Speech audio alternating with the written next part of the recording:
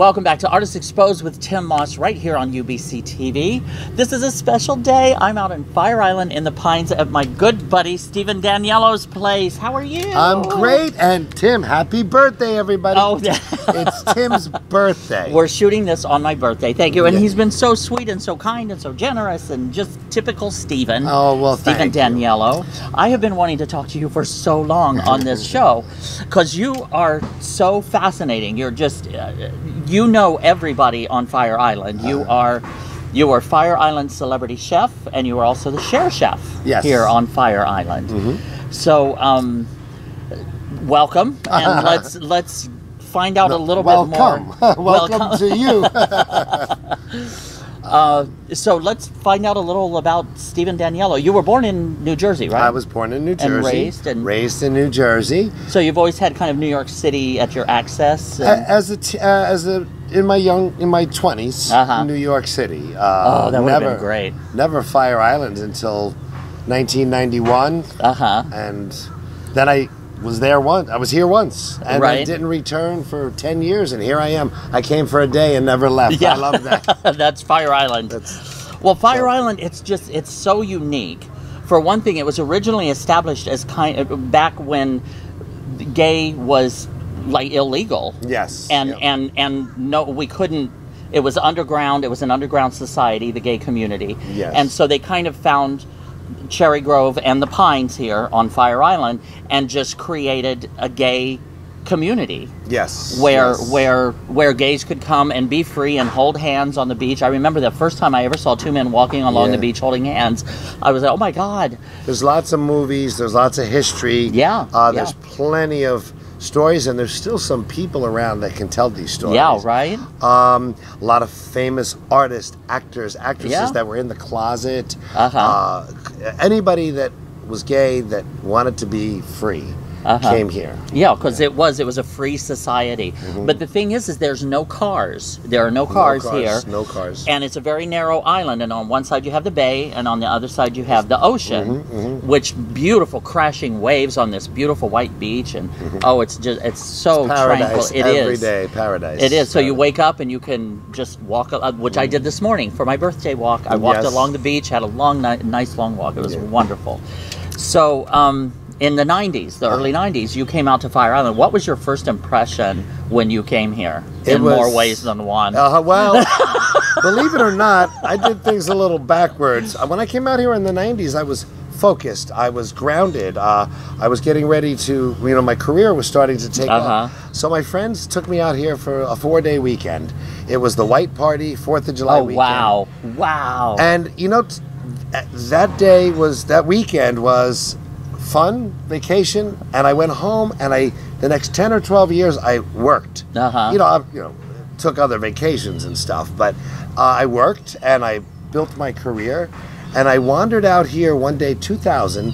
I was on Long Island for a 4th of July party again. 4th of July seems to be the theme here. And I saw the signs for the ferry, and I said, let me go over for a few hours and just have fun and come back. Well, I ran into an old friend, and here I am. 16, 18 years later, I'm still here, and I love it. Well, you are extremely established here on Fire Island.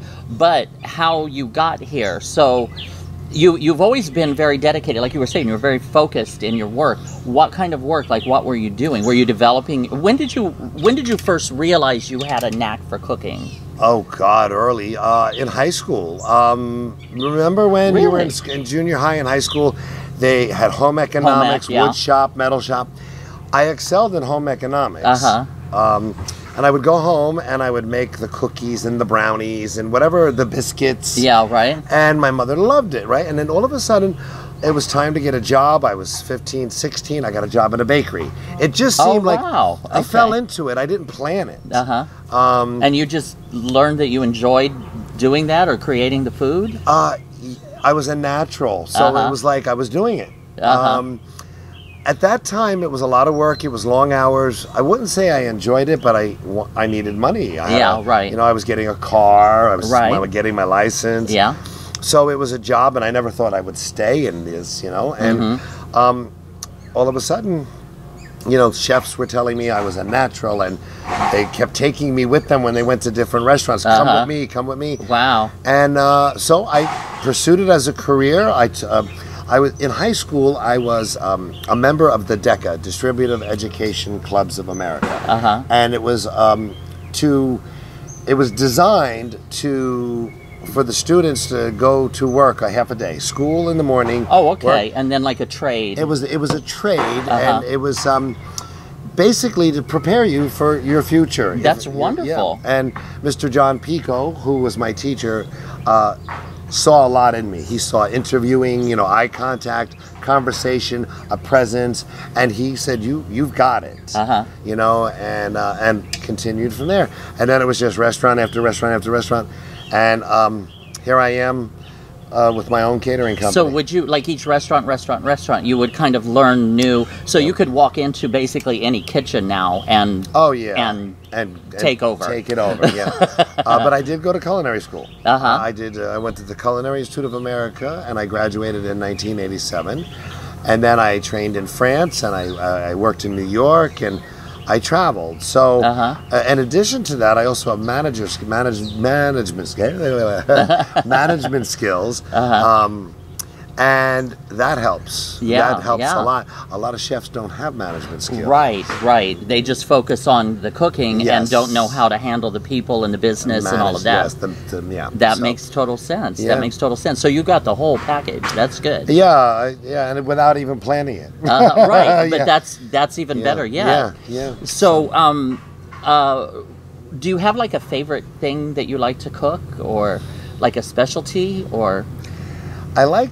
When I'm cooking for people, I like them to tell me what they want, and then I make it special for them, or I try to, I always used to say I have the crab cake, the Fire Island lump crab cake. Oh, that sounds the good. Rigatoni bolagnese. Everybody loves my bolognese sauce, and my ossobuco and my risotto. Oh my goodness! So those are the things I know I like, and these are things I like to eat. But also, people will like my dish, but they'll say, "Can we add this?" or "Do you have this?" And something as simple as chicken Milanese. Okay, chicken Milanese breaded. I have no idea how to make that. Well, it's a breaded chicken cutlet that's been pan fried, and you serve it with arugula tossed in balsamic and red onions and tomato and mozzarella cheese, and it's a favorite everywhere you go. Oh, that sounds wonderful. So it's just about fulfilling people's happiness and appetite. So basically, you have been exposed to so many different types of cuisines that people can tell you what they want and you can whip it up. Yes, if I have That's amazing. Yeah. Amazing. Because, a lot of times people have, like either just French cuisine or they have specialties. Yes, and the reason I don't is this happened when I worked for Walt Disney back in during my apprenticeship. There was a person from another country came in, stayed, and wanted a soup that was native of his culture, or part of his culture, and it turned out to be a simple broth soup with a tofu in it, right? But nobody knew what it was, and the executive chef, knew, and then when he was done preparing it, he said, "Don't ever focus on one cuisine. You need to know them all." And from that day on. Brilliant. Yeah. So, because I know that you are the chef at many different parties. You also cater. Now, firstly, before we go any further, how can people find out more about you? Okay. Do you have a website? I have a website, and it's being rebuilt now, but it's www.officialsharechef.com. Officialsharechef. Officialsharechef.com. Also on Instagram, Share Chef Stephen Daniello. That's okay. Share Chef Stephen Daniello. Now, Facebook, Stephen is PH. PH, yes. And Facebook, Stephen Daniello, PH. And that's it. Fire Island. Okay. Just get off the boat. Yeah, right. And ask for Stephen, and they'll point you in the right direction. Yes. And that is where we're at now. And again, from working from this restaurant and this restaurant and learning this and learning that, if you can see behind me, there's the pool, and that's the house. where Stephen lives on Fire Island. Yes. See, you're doing real good. 4 very bedrooms, well. 5 bathrooms. Yeah, and you also rent them out over the summertime. So how can people find out about that if they're interested? I am on Airbnb, but that's I would have to share the links. Okay. And yeah, Airbnb is set up pretty different. You have to go searching Fire Island Pines, and then you won't know if you find me. It's just, just the way it's set up. Right. Okay. But you know, just message me on Facebook or something and say, "Hey, I'm looking for a room. Can we talk?" And here I am. I'm very fortunate. This house is owned by 2 brothers, great men. They own the Pines Pantry.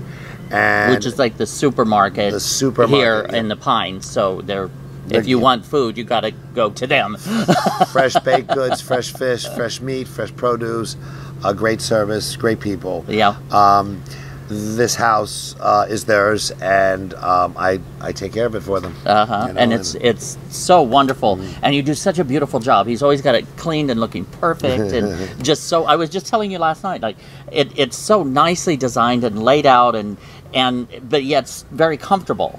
You know, it's just like you walk in and you just are comfortable. Yes. It's very homey. Yeah, a nice home at the beach, and we lit a fire last night. Yes, that was so nice. Oh my gosh. It was cold and rainy, but yeah, no matter what type of weather we're having out here, it's just beautiful, relaxing, stress-free. Yeah, yeah, and just fun, just a good time, Now you were known as the Fire Island celebrity chef because you've cooked for a lot of celebrities. Yes, but the celebrity title, and I will give him credit, the celebrity chef title started 2008. I met Felipe Rose, the original Native American Indian from the Village People. Right. We worked on a project together for a year, a music and culinary. It was his project, his idea, and his plan was to bring in celebrities, you know, and he knew all of the 70s divas and the 80s. And Gloria Gaynor was our first, you know, music and food. And they said celebrity chef, you know, and that stayed with. And then when I came back out here to Fire Island and started working, celebrities were everywhere. Yeah, right. And I was cooking for them at the restaurants. And, you know, people say, well, you're not a celebrity, or what is a celebrity chef? And I cook for celebrities. That's all I do. You know? And I have great clients, great, you know. Yeah, and he was telling me about some of them, which I can't mention. Yeah, we can't mention some names. Yeah, they're big celebrities. Yeah, but that's so cool that they entrust you to cook for them and be again, in once their again, home. I'm in their home. Right, exactly. And once again, you ask them what they want, and yes. And right now, I can't say who, but I'm working on a new menu. I've been cooking for them for 3 summers now. Nice. And I try to keep it exciting and fun. And I know who likes the rare meat. They both want meat. Nice. This one, no, you know, just chicken, vegetables, and you can't even give them ceviche. They want grilled shrimp. You know, ceviche, anything that's been raw, and to them that's not cooked. You know? So. Anyway. But see, it's that conscientiousness, like being conscious of, well, this person likes this way, this person likes that. That's what sets you aside. Is because you can adapt the menu to their specifications. Yes. And that's what I'm sure everyone loves about you. But isn't it fun, like when you cook something and just to see everybody enjoying it? Yes. I love, because I love food, and you know, when I taste something, that tastes good, you know, and to think that you're the one that actually prepared it for their enjoyment. And I tell everybody this: my energy on Fire Island in cooking is magnified. It multiplies, and you know, the food, the music, the dancing, the happiness. When we call it America. When we go back to New York and we go to America, everybody's so stressed. They're in a hurry. Nobody enjoys dinner. And that, you know, it's just like, if you're having a bad day, it shows in your food. You know, and so when you're having a bad day as a customer, it affects my food. You know, it's and it's food, people, and fun and laughter and music, and as we're gonna do tonight. Yeah, exactly. That's gonna be. I can't wait. Thank you. That's so sweet. We're doing sweet. Tim's birthday dinner. I've never had a birthday dinner. This is so cool. By a chef. And we're gonna film it. Which reminds me also too. I think I'm on YouTube. Yeah, right.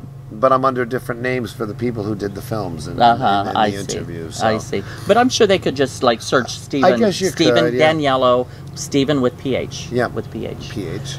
But now you're not only just an incredible chef, but you also were a producer and produced events that we've done together. Yes. We've worked together in the past. Yes. With Winter Royal Tea. Now they have here at Fire Island. They have a low tea and a middle tea. They have a middle tea too. Yeah. And what that is just basically everybody, all the gays in the area, just flock to one bar for low tea, and then from like what 6 to 8 or something, and then they all flock like they know. Yeah. At a specific time to the next bar it's like for the middle migration tea. On National and then Geographic. all of a sudden, the flock goes flying over to the next one for high tea. So, and it's like that every day. My first introduction to tea, I was in Key West many, many years ago. And my friend said, "Come on, we're going to tea." And I was thinking, like, what, British, English? Yeah, right. I did too the first time, And I was like, tea? And I could use some scones right now and finger sandwiches. We got there, it was all men. Yeah. Dancing and drinking. I said, "Where's the food?" They are the food. And that leads us to the Winter Royal Tea. Yes. Because the tea happens in the summer, and it was never brought anywhere else. I mean, because they're usually outside and very festive and so. Like, I mean, obviously, cruising. If you live in a warm climate, I mean, we don't, you know. So tea ends when Fire Island ends, in the fall, and New York City. But if you're traveling to Hawaii and Palm Springs and Florida, there's tea dance. But here, New York didn't have it. And that year we came out with the Royal Tea. I think Robin Bird came out with Below Tea. Yeah. We came out with the Royal Tea, and then was there another tea? Oh, the Tea Cruise. The CT. CT. Yeah. And we wanted to incorporate food. Yeah. So we found a place with a kitchen. We moved around the city until we found our niche, but we brought in cabaret, drag. Yeah. Yua Hamasaki, who was just recently on RuPaul's Drag Race. She's doing very well and traveling the world now performing. Susan Levine, who's a world-renowned DJ. Ian Ford also. Aaron Paul. Yeah. And we've had Lavari. We've had Anthony just Lavari, so many. And I was grateful that I got to host. I had a ball hosting these shows because we'd have a different musical guest or different artist every week, and it was so much fun. Tim mapped it out. You mapped it out. Yeah. Well, we'd all just pitch in and do what we do. But you pulled it all together, and sometimes you were a one-man show. I'd be like, "Oh no." But it was all fun and all good memories, and I love this man. Thank you. You talk about a good soul and a good heart, and just kind of generous, and anybody that knows Stephen Daniello is a lucky person. Thank you. Thank you. And same here, and I'm so happy I can give you a weekend away from the craziness and the madness. On a birthday party. And when you told me you've never had a birthday party, I don't ever remember. Yeah, I mean, for years. I mean, when I was a kid, maybe I've had some, but I've been single and on my own for so many years, and it's just a lot of times I wouldn't even realize it was my birthday until I wrote the date down. Me too. I was like, oh my God, it's my birthday today. Well, just recently I realized I was 54. I've been telling everybody I've been 52 for years now. But you get older and it's like it's just another day. Exactly. And another number that goes up. Another number, but another notch. Like Madonna, 1982, 1992. In 2002. Desperately Seeking Susan. No, 2002. It's down here. Oh goodness! But thank you so much. I appreciate you taking a few minutes and chatting here. Yeah, same here. And we're also going to get some shots of the birthday party tonight, and he's going to be cooking. Yep, we're going to. But if you ever get a chance to eat food that was prepared by Chef Stephen Daniello, please be sure to do that because it is a special treat. And I thank you so much. I love you, honey. I love you too. Thank you very much.